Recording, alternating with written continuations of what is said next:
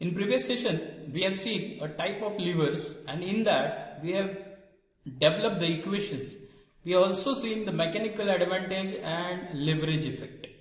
Now we'll have to learn about the another type of lever that we called as a bell crank lever. Before that, I told you the structure as I have drawn here. You can see type number 1, this is type 1, type 2 and type 3. So each type has having some examples, some notations, some applications are there. So I have drawn here, this is which type of lever, you can tell me.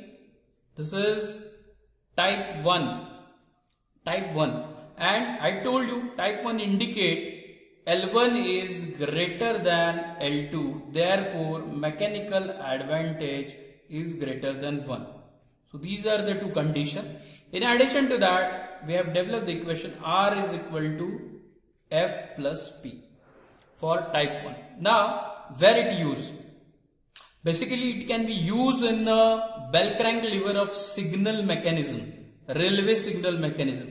Such kind of leverage arrangement is there. In case of hand pump also, because it is having lever and some support is there, which at this and effort done by the manual person, that is in case of hand pump.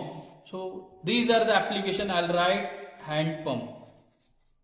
It is also used in signal mechanism, correct?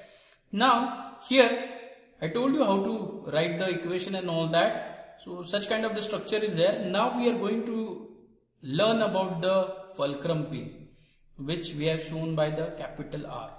Clear? Now we'll go toward this is type 2. Why?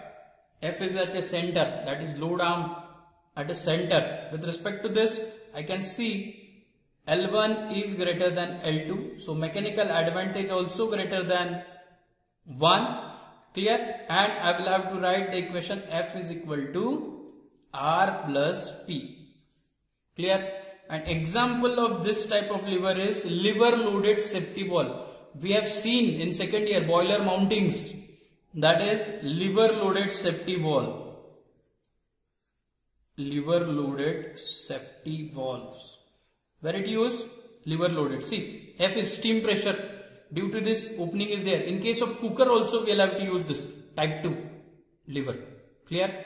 And another type I will have to introduce here. This is bell crank lever. Bell crank. Bell crank. So in case of bell crank, what happened? See here. Theta. So lever will be moved in a particular angle. You can see this will be the L1 effort arm with respect to effort. This is L2 load arm. It is having some angle, that is theta. Therefore, this I will have to calculate, that is resultant occur or reaction force developed in a bell crank lever is equal to square root of F square plus P square minus 2PF cos of theta. So this will be the indication for the calculation of the bell crank lever.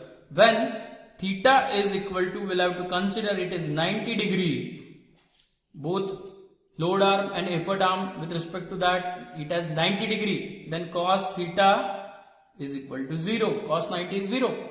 Therefore our equation would be R is equal to square root of P square plus F square or F square plus P square. Is that clear? If they have mentioned the theta value, we'll have to put and minus 2PF into cos of whatever be the value, we'll have to consider. So through which we'll have to calculate the reaction force occur in a fulcrum pin. Clear?